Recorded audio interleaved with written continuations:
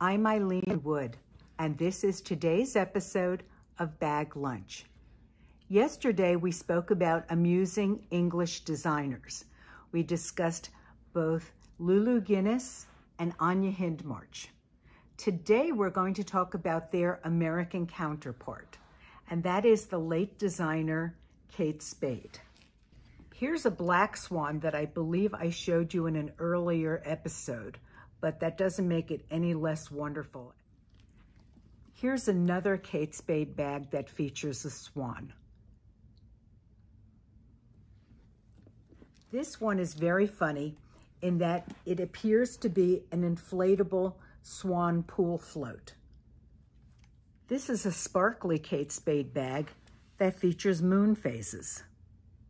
It makes a wonderful evening bag because it even works great against black.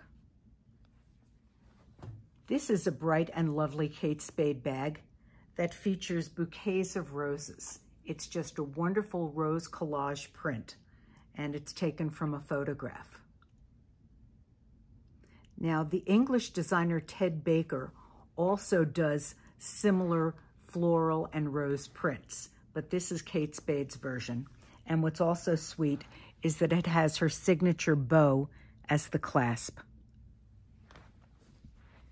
This is a darling little clutch purse wallet, and it has a rabbit on the front done in a stylized way, and the back has the fluffy cottontail. Here's an adorable Kate Spade bag with a Cupid doll of a young lady winking, and the back says, "Hello, stranger."